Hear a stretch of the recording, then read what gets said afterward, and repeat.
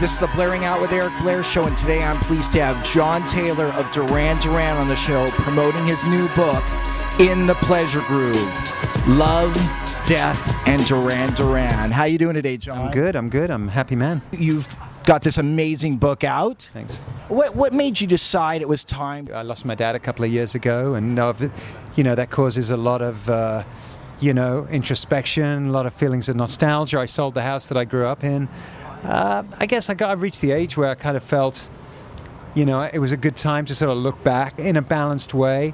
I got to write about the 80s, which it seems as though, it doesn't happen very often. There's not a lot of books out there that talk about the 80s, which particularly the early 80s, which I think was a really dynamic, really fun time for me. But, for pop culture in general, I think it was an exciting time. And, the timing, the universe aligned. It just seemed like the right time to do it. Was it painful revisiting some of those memories? Well, it is painful. I mean, it is. But at the same time, as I say, I think I've got enough, balance today, I suppose, that I could dip into it. I could look at it, but without getting, sucked into it. Why does a man who is the idol of millions turn to drugs to suppress loneliness? Well, I think it's trying to be all things to all people, and when you've got a lot of people around you and they all want you to be, somewhat different, then you have to expand on your resume, and you start using, to give yourself energy. It's also a late night game, so you're always looking for that extra lift after showtime, so around about 11 o'clock, midnight, you're kind of looking to, shift into overdrive, and that's when you start turning to stimulants.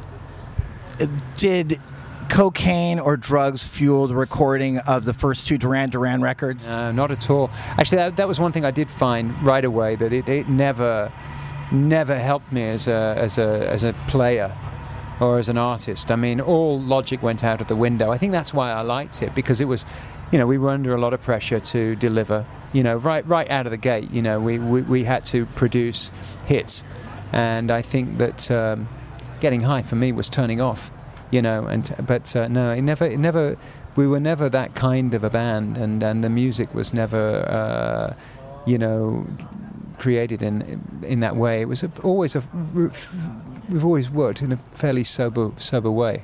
So there was a discipline to, this is time to work, this is time to play. Yeah, I think so. I mean, I was the bass player. I am the bass player, and I learned quite early on. Like the bass, you tend to get it recorded, and you got quite quickly. Mm-hmm. I mean, those first couple of albums. I mean, the bass. On the Rio album, I probably cut the bass in maybe 2-3 days, and then you've got a lot of time of hanging around while Simon cuts the vocals, Nick cuts the keyboards, and you got a lot of time on your hands. Time on your hands is, that's what the devil, that's what the devil likes. But musically and sonically, your bass playing on that album is legendary. And you don't know how many times people have tried to learn how to play Rio. I mean, now they can go on YouTube, but back in the day, forget it. How did you come up with those bass lines? Well, it's funny that you mention that, because there was one song on the third album, when we were putting the reunion tour together, there was one song on the third album that I really wanted to put into the show, and I could not for the life of me figure out what it was. And I listening over and over to the album, I couldn't figure out what I was playing, and I must have mentioned it. I mentioned it in some publicly, and right away this kid out there, this bass player, put a tutorial together, posted it on YouTube, and then mailed me the link. Hey John, this is it. I've figured it out for you. I was like, that little bastard. I think when you're I came of age late 70s. That's when I started playing bass. My bass idols were Bernard from Chic. I mean, I loved his playing. George Murray, who played in Bowie's band on Station to Station and Low. I mean, everything he played was funky. I liked a lot of the disco. I mean, I like disco music. I was a punk, but I like disco, and I like disco for the sound of the bass lines. And I found I could sort of play a rough approximation of sort of disco bass. Funky punk, that's what we were calling it. How do you feel your definition of glamour has changed over the years?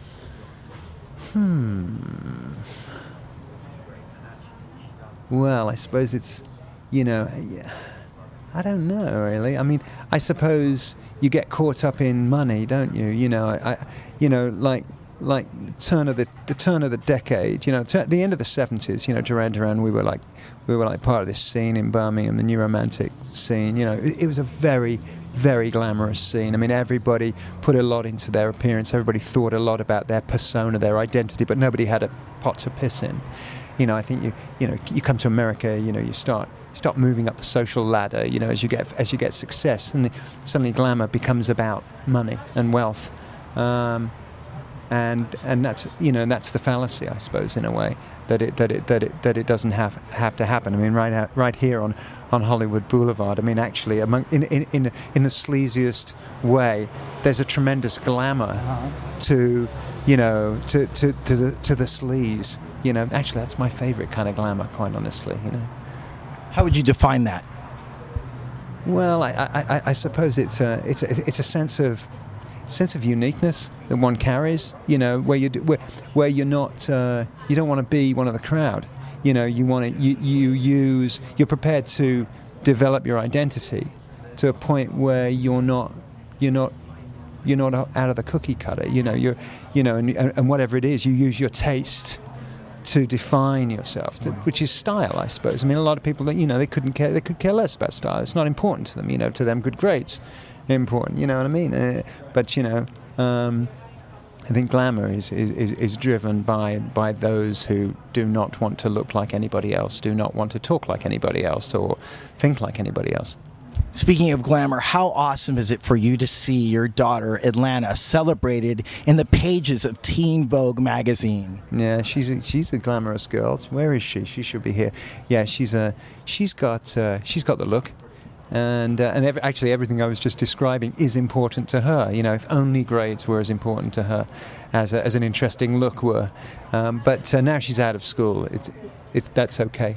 But yeah, I mean, she's, a lot of the people around her, like her mother, her stepmom, we're kind of into clothes. We're into, So your wife Gela was co-creator of Juicy Couture, which is amazing. Yeah, and now she has a new line, Skice Taylor, and she's in it, doing it, redefining it, and that's exciting to watch.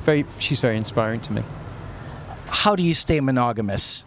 Easily. I mean, I've got too much at stake. I find that the marriage. Now I've actually got one. It took me a long time. To get to that place where I had that, and it was something that I wanted for its own sake, and now I've got it. I want to hold on to it. It's like amassing every day. Every day that you work through some bit of bullshit, it's like money in the bank. It's like building up a bank account, which hopefully you'll cash in later life when nobody else is interested in you. You've just got one person in your life, and you're kind of, and you're sworn to each other. I mean, that's the payoff, isn't it? That's the great investment of marriage, I suppose. But we have a great time together, and we inspire each other. And she's like my best friend, a sister. She's all things. What was what was fascinating about Duran's performance at Live Aid? Earlier in the day, Power Station performed, but it was almost like, here, you and Andy are these two rock and roll looking dudes that day, and then you have Simon and Nick and Roger looking very dapper and very Roxy Music-ish. How was that? What was that experience like for you? Well, I mean, it was a high point for us in many ways, but it was the point at which the band was the most divided, and we'd kind of come to this point where there were two houses. There was Simon and Nick, there was John and Andy. And there was we weren't really agreeing on the direction of the band, and we just kind of limped into Philadelphia. Really, we kind of came back together. Andy and I were on the road with Power Station. Simon and Nick were working with Roger in Paris, and we kind of came back together for that one day and gave that Live Aid performance. And then we fell apart, and we weren't, we didn't get together again for 17, 18 years. One of the things you've mentioned in the book is that, and Nick is a dear, beloved friend of yours from childhood, is that what kind of drew a wedge between you and Nick was that Andy Taylor was easier to play and do drugs with, and Nick was not having it. Yeah, I mean, it's like, relationships evolve over time, don't they? I mean, yeah, Nick and I started out, we were definitely it was our ambition. We had a very shared vision. We were both very ambitious, and actually it's come around in full circle. I mean, Nick is still the most driven person I know. And, he's the one that cracks the whip, on all of us. I mean, he's very, very creative, I mean, he's a pure artist. Everything he does, he thinks in artistic terms, and that's inspiring and frustrating to have around. But it's part of the great chemistry of the band, and Andy's not with us anymore, but still, the four of us that still remain, there's a very strong chemistry. It's all about chemistry. The book's all about chemistry. Mm-hmm. And then what made Tom Sykes the right man to co-write this book with you? Well, thank God. I mean, Tom, I mentioned in my thanks to him, I mean, Tom held the flashlight steady when we went into the attic of my mind, and he never let me get bogged down. You mentioned earlier, how can you talk about this stuff without getting, bogged down, I forget however you put it, but Tom we never got stuck. We never got hung up. We kept moving. We'd set ourselves a target. I feel it's important when you do something like this. I could see a dozen times throughout the writing of the book where I could have got hung up. I could have stayed in bed and not gone back to the page, not gone back to work. And Tom just kept it moving, and he's very upbeat guy, and we have a very good understanding of each other, and I couldn't have imagined doing it with anybody else. Do they know it's Christmas? What was that experience of because it seems so epic when they show the video starts off and you guys are all arriving, and I mean, it's some of the most powerful players in British music at the time. Yeah, well, it was an epic day, no doubt. I mean, none of us really knew. We all loved Bob, and it was our love for Bob really that got us there. I mean, Bob, he had been touched by the footage that he'd seen in Ethiopia, and he believed he could make a difference. And it was like, in a way, it was like Bob's. It was Bob's thing, we were like, you're doing Bob's thing, yeah, we're going to go and do Bob's thing, and everybody go, and once we all got there, of course, there's, U2 and Spandau Ballet, and it was a who's who of British music at that time, and everybody was there, and it was like, holy shit, and I think by 7 o'clock I was back home that day, and it was the TV was just filled with it, and it was created a major shift in the zeitgeist. When people talk to me about the 80s, I said, well, are you talking about before Live Aid or after Live Aid? Because actually there was a change, and the second half of the decade was characterized by what happened that day, and what Bob Geldof, he was the alarm clock for everybody. Up until then it was a very different. It was a much more style-centered, that was the early 80s was when designers, photography, much more artistic, glamorous, but the second half of the 80s was like, hold on a second, it was like taking stock, looking around you, it became political, and that day was the hinge. The AIDS scare. Well, how did that change the perspective of Duran Duran and your life personally? Well, I was grateful that when we came out, it hadn't arrived. I mean, it really came down. Again, the second half of the decade. I mean, I guess that was another shadow that on the second half of the decade where things changed, and I wasn't really. I never really felt it that deeply, I didn't have. I mean, Nick had friends he lost. It's really been more recently that I've watched documentaries, and I've seen how it, that I've been like, wow, I was a little bit. I was probably so, I'd entered my narcissistic phase, I think by the sort of late 80s, and I wasn't really aware. I was so centered on my own bullshit, I wasn't really aware of who was hurting and in what way they were hurting, What is the secret of staying sober? Well, it's a one day at a time program, I mean, everybody's got, there's lots and lots of different ways to do it. I do it by the book, and so far it's been.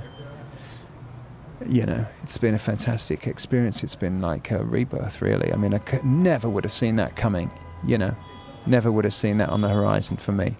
But that was the, that was how it unfolded. Would you be brave enough to give other people advice on staying sober? I think the point of it, in the book I talk about it just from the point of view of like, this was my experience. Mm-hmm. I mean, I think most people, certainly most people in my milieu understand that there are options. I mean, we've all got the family member that doesn't know how to turn off. We've all got the family member that drinks too much. We've all got the family member, that is struggling, with maybe, too many pills or whatever, there are options. I mean, if I was to get political about it, when everybody's so obsessed with Medicare in this country, I mean, to me the biggest problem is too many people are on too many medications. Never mind that. I mean, I was lucky to be introduced to a spiritual program that doesn't cost. It cost me $1 a day. It's the best deal in town. So you are a spiritual man now, and you have a higher power. Yeah, I mean, I think that yes, I would say that. And again, I think that's something that runs throughout the book as well, because the book starts off, and I'm on my way to church with my mother, and my mother was a Catholicolic. Mm-hmm. She went to church every day, but and she took me along, but I never really got it, But I think at my lowest ebb, in the mid '80s, I could define that low ebb by being spiritually bereft. And I've gotten back in touch with the spirituality. Don't ask me to describe it. Don't ask me to define it to anybody. But I lead a spiritual life. Not as I mean, I'm not. Don't get me wrong. I'm not a holy Joe. But I try to be mindful. How would you define the word love? Well, for me, it's an evolving concept. I suppose it's when you can acknowledge, the importance of someone, and what they, I'm such a self-centered son of a bitch, and sometimes I forget, that the value of that which is outside of me, but and often it takes moments of profundity for me to appreciate love. I think that it's that we feel it when we're watching that movie, or somebody says something to us, and we kind of like get that feeling. We kind of well up, and we feel close to somebody, and we feel it's a feeling. Love's a feeling, It's but it's very it's good. It's a good thing when it happens, because most of the time we're buzzing around. What can I get? Where's mine? What can I get? How can I get more? It's an acknowledgement of the other. What's next for you? Well, I'm going to take a little time off because everybody else has been on the hiatus. Began for the band, at the end of August. I've been working the book, so I'm looking forward to a little bit of time, just to kick around town and make a nuisance of myself, and then we're going to go back into the studio with Mark Ronson next spring in London. So everybody's feeling good about that. I was really glad that I got to write the book at a point in the band's career where we're all where we've had a really good run. We've had a couple of really good years. So there's a very positive sense of the band. You get that very positive sense of the band's dynamic in the book. If I'd have written it at another time, it might have been a more negative portrayal. But it's we've had a couple of good years with All You Need Is Now, and we're looking forward to the next chapter. John Taylor, you are a wonderful, awesome guy. Thank you so much for your time on the Blairing Out with Eric Blair show. Thanks, Eric. Thanks. Blairing Out with Eric Blair show with John Taylor, signing off. The Blairing Out show.